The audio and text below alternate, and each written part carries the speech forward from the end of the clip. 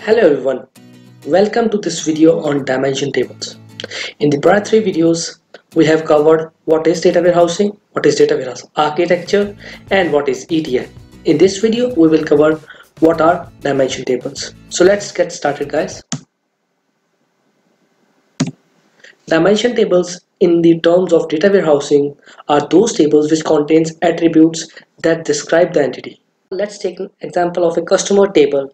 All the information which is stored in a customer table like customer name, customer address, customer age are those attributes which describes that customer. All those tables which contains the attribute that describe a certain entity are called dimension tables. Now dimension tables contain dimension keys which helps to identify a different dimension or a different attribute, values, and the attributes of that dimension. For example, customer name, employee name, product name.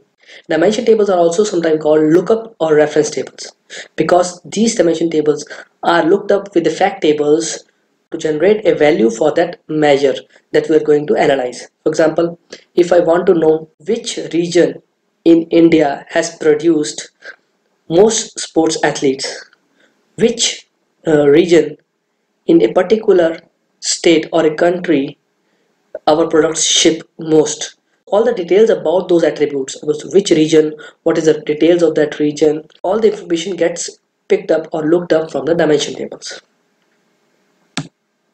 Dimension tables are typically small as compared to the fact table because fact table record every transaction, and in dimension table we record a reference data which will help us to identify or to map to that particular fact transaction as to who has actually done that transaction and what was their attribute.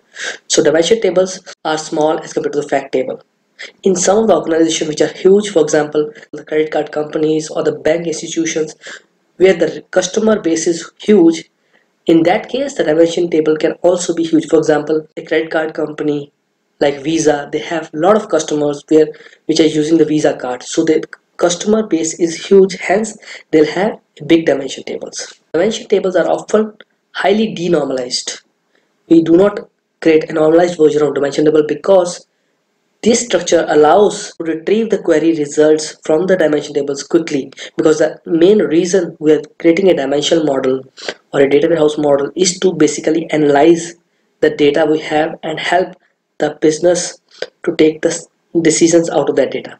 So we keep generally those dimension tables in a highly denormalized form. So as I mentioned earlier that dimension tables does not hold the transaction data. So we can say that dimension tables are non-transaction tables which contain the information about the attributes. So let's take an example of dimension tables. In the screen you can see this is a star schema. We'll get into the star schema details in the upcoming videos, but let's consider the tables which are not highlighted in blue.